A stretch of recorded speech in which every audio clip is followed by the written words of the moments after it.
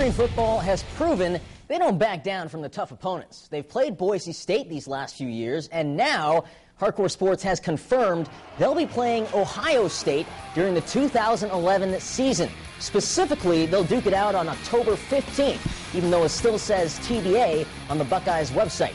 These two teams last played in 2006 in Columbus when BG lost 35-7, but the time before that, also in Columbus in 2003, the Falcons lost by only a touchdown, 24-17, when Will Allen prevented a BG comeback by intercepting Josh Harris on the final play. And Bowling Green will be one of 3 MAC teams on the Buckeyes' 2011 schedule. Ohio State plays Toledo on September 10th after they get done with Akron in their season opener. As for the current Buckeyes, for the ones that are leaving, it's time to show the country they're the best of the best. Doug Worthington and offensive lineman Jim Cordell will play in the East-West Shrine Game. As for All-American safety Kurt Coleman, he'll be in the Senior Bowl, and place kicker Aaron Petrie will play in the Texas versus the Nation All-Star Game.